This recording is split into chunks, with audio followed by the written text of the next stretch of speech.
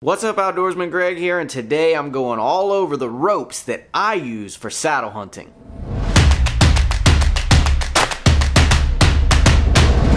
This is a question that gets asked a lot. What type of rope do I need? How strong should it be? What type of knots do I need to know? Should I splice the rope? Should I use the figure eight on a bite? Should I use an overhand knot? All of these questions people are asking about the ropes that we use for saddle hunting, and it's actually pretty simple. The most important thing is that you use a climbing rated rope, something that is rated for 5,000, 6,000, 7,000, 8,000 pounds, something very heavy duty. You want to use that in a nice heavy diameter to make sure that it's strong and it's safe. Now, in the past, I've used this 11mm Assault Blue Water line. It's nice and stiff, and I use it on a figure eight on a bite. That's what I've used in the past. However, this year I'm switching to a 1/2 inch diameter double braid with a spliced eye. There are really 4 reasons why I'm switching to a spliced eye this year: lightweight, bulk, strength, and last, user friendliness. Number 1, weight.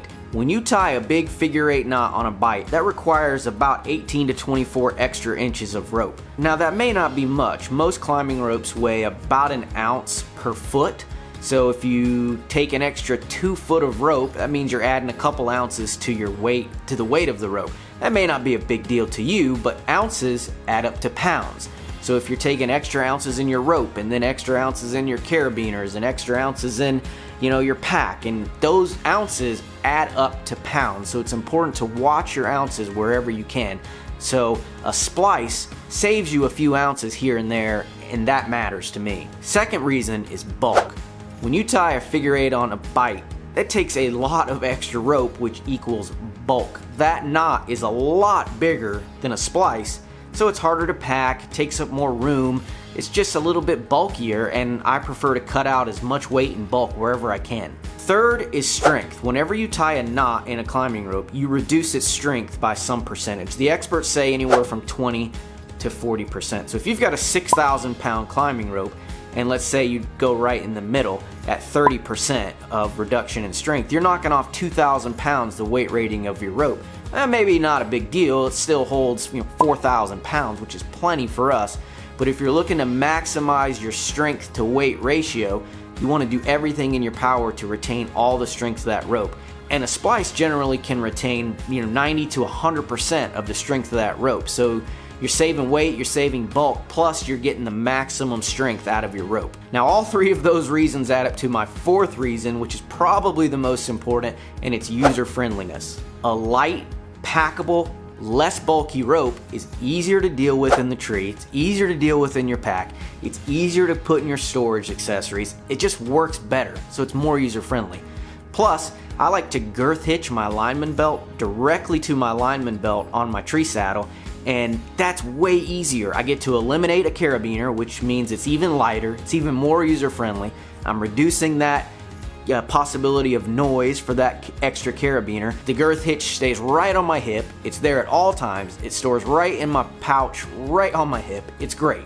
It's super user friendly, and these splices are very easy to deal with. And for my tree tether, a nice 5-inch spliced eye on my tree tether makes it really easy to fit my carabiner and my ropeman through when I get to hunting height.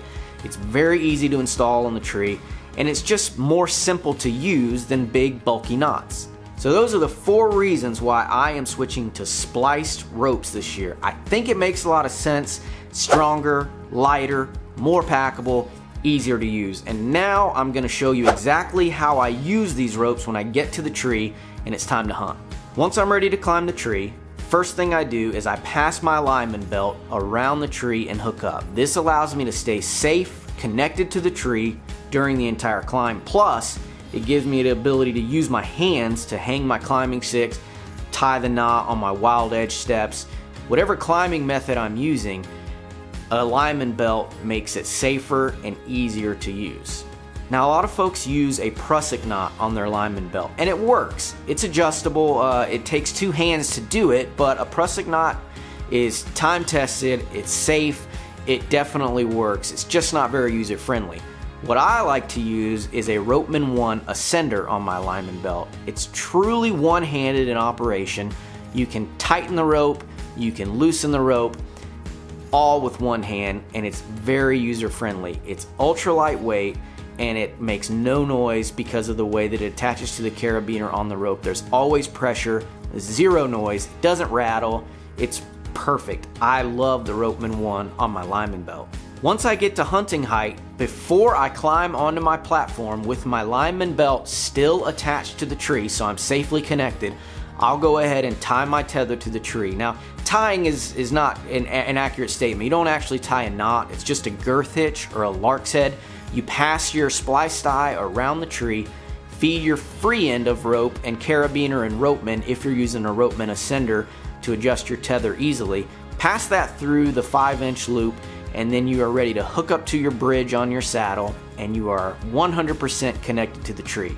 At this point in time, I undo my lineman belt, put it right back on my sys hauler pouch that sits on my hip. It's out of the way, it's quiet, it doesn't interfere with my shot, and it's a great way to manage your ropes.